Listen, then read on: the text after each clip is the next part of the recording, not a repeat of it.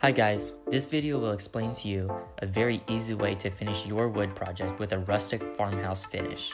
There's no woodworking finish experience needed for this process, yet this provides a very professional look in the end. I'm going to walk you through the 3 simple steps I took to complete this magnificent look. Before you begin the finish process, make sure you start with a natural smooth wood finish. All the materials and tools used in this project will be listed in the description below.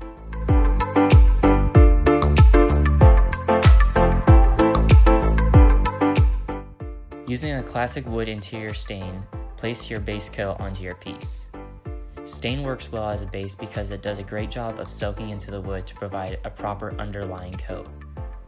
It's important to place a thick, generous coat that completely covers the entire piece. Focus on thoroughly covering exterior corners, any indents in the surface, and where knots occur in the wood grain.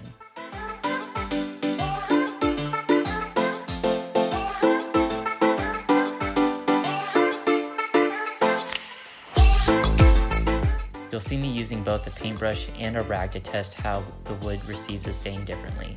Since this isn't a top coat, it doesn't matter which technique you use.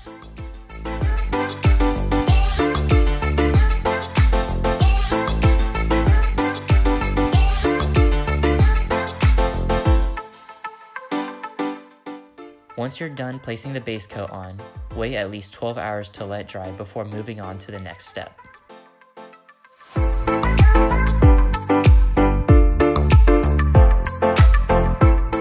With 1 quart of general purpose paint, cover your piece with a light coat. Depending on how much character or how rustic you want your piece to appear, it's okay if you don't fully cover every nook and corner of the piece. However, it is important to avoid showing brush strokes from the paint finish. Remember that the thicker the coat you put on, the more you'll need to sand off in the next step.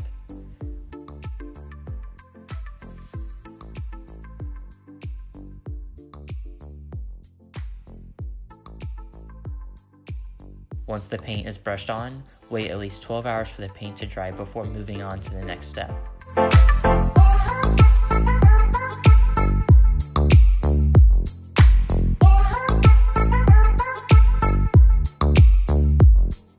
Using a 320 grit sandpaper, lightly touch all surfaces of the piece. Focus on the outer edges of the piece as those areas will begin to reveal the darker stain first.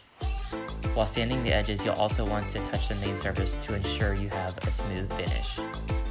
The more you sand, the more that stain will show from underneath. You can continue to sand until you're happy with the final look.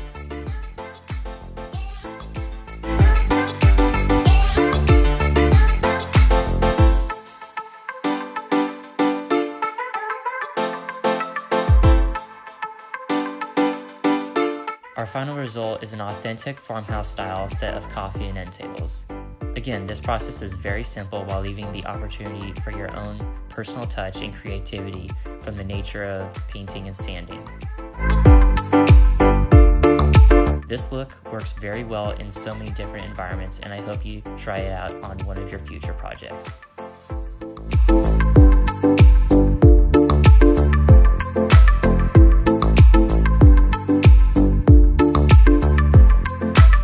If you found this video helpful, don't forget to give this video a thumbs up and hit that subscribe button so you can see more creative videos like this in the future. Thanks for watching.